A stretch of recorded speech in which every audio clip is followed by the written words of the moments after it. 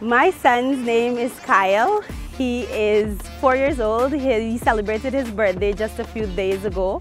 Being a mom is everything, especially with my son. He is very energetic. He is bubbly, he is friendly, he's a very loving child. He just makes being a mother so easy and so amazing.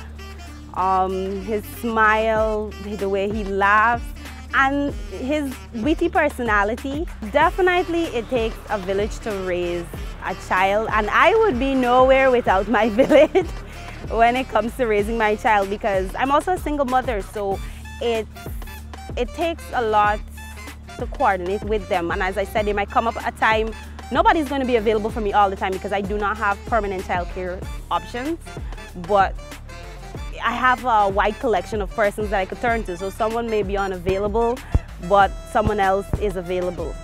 And for me, it also has to do with a psychological aspect to it. It's better for my son knowing that he has this big range of people that love him, that wants the best for him. And as he grows, I hope he uses that to feel that, okay, all these people want to see me do well. So that drives him to say that I want to ensure that I'm a good citizen, I'm a good individual, that I live up to the expectations of being a person that others can admire.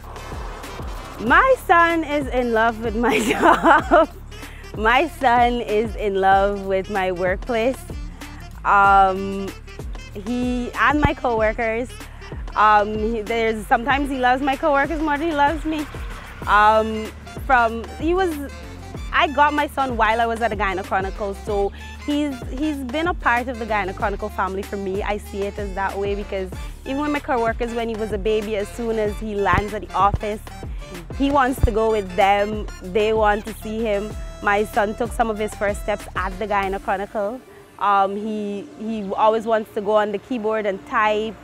He wants to interact with them, with my co-workers. There are difficult moments like when I pick him up from school and I bring him back to the workplace and I need to work on things.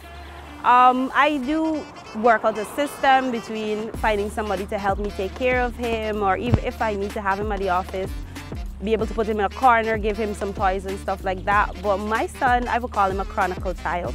Being a mother is nothing without your support system, and I say this all the time to any young ladies that I meet sometimes, even when I speak to others. It's not easy, but embrace support. Do not feel that you need to take it all on your own, and then when you become overwhelmed, it affects your mental health, it breaks you down, and then you're left wondering why you feel like this, or you're feeling like nobody's there for you, but you may not see how you may have contributed to shutting them out from being a part of your life and being a part of your child's life. So it is a difficult road, but it can be an amazing road.